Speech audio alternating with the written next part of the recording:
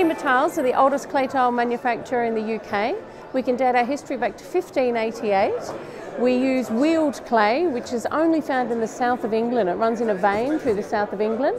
And we've moved 4 times because we run out of clay. So every time we run out of clay, we follow the vein, we find a new location, and we start making tiles again. We're currently making tiles at our factory in Newhurst, which is near Horsham in Surrey.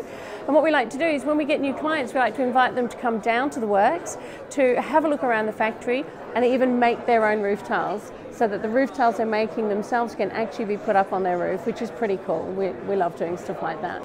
We are the major sort of contributor in this country for clay roof tiles. We're the largest manufacturer with the biggest history dating back to 1588. But we also have a heritage service. Sort of only in the last 20 years we've been doing it, but we did it on the request of architects who had bespoke projects with roof tiles and fittings that are no longer manufactured on our historic vernacular.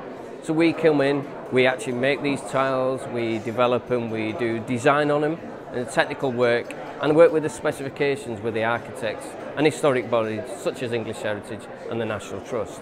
So this is a Keymer traditional Elizabethan tile, and this is one of the colours of the tiles that was used when we did Queen's College on both Docket Building and the old courtyard. And as you can see from each tile, they're quite rustic, they're all individually handmade, and we can tell they're handmade because when you turn them over, each tile has a handprint which is put there by the maker of the tile. And people think this is a gimmick, but actually we need the handprint to be able to press the tile out of the mould. They throw sand on the mould, they put it in, they press it down, and to press it out of the mould they have to actually slam it to get it onto the drying racks. So every single Keymer tile that you find will have a handprint of the maker who made the tile in the back of it. A lot of the problems with listed properties is they may have an historic roof. They may have roof tiles that go back 100, 200 years sometimes. Now those tiles are no longer in manufacture. Working from a sample from the roof, we will develop that tile, keep the style of the tile. The profile is important, the colour is important, and the texture. Because they're historic buildings, you know, they have to look right. So that's where we come in. We'll develop that tile, we'll manufacture it, and we'll supply it, whether it's 1 tile or 100,000. We work with architects. They come to us and they say, we've got a building, we've got a vision, we've also got a design that we have to work with. So we'll say to them, right, this material will work well with that building.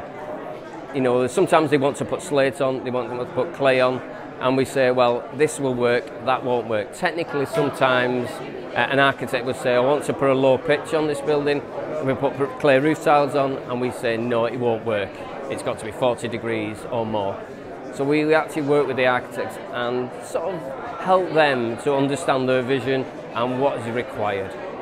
We don't only do historic buildings, we actually work with architects on contemporary buildings. We work with them because they want a facade that's going to be soft and natural.